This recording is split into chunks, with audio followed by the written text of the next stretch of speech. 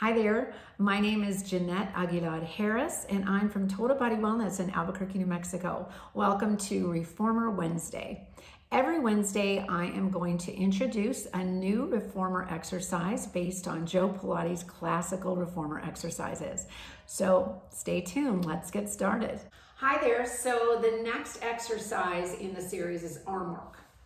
You know, honestly, I don't know if it's actually a traditional exercise, but it's a great thing to do to warm your arms and back up for all the other exercises that come back. So let's just move this to one medium. So I have a peak, so one yellow for me. Ideally, it's not like with Pilates, it's not like you're trying to have a lot of weight. You're trying to be able to do this where you can feel the muscles and you can feel the engagement and you have good form. So it's not about just having all kinds of weight.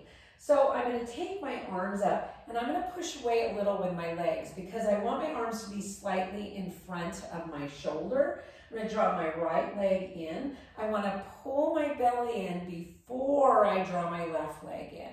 Now, I call this arm work, however, really thinking about the lats.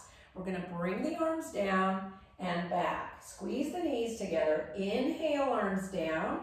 Exhale, back. So again, we're thinking of this muscle down there.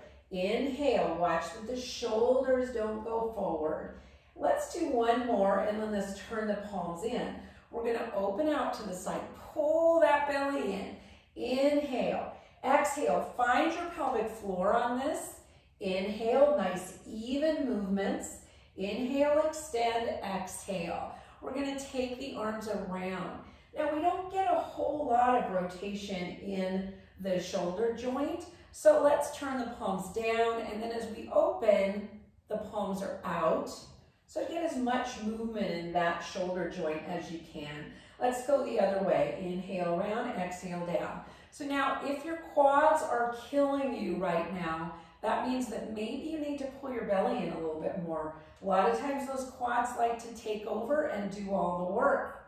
Let's do triceps. We're just going to bend the elbows and bend down. If you want to add some more abs to this, you can straighten your legs when your arms are straight and bend. Inhale, extend. Exhale, pull the belly in. Inhale, extend. Exhale. So I'm just adding a little bit of legs so that my abs get a little extra work, but you don't have to, right? You can just hang out here.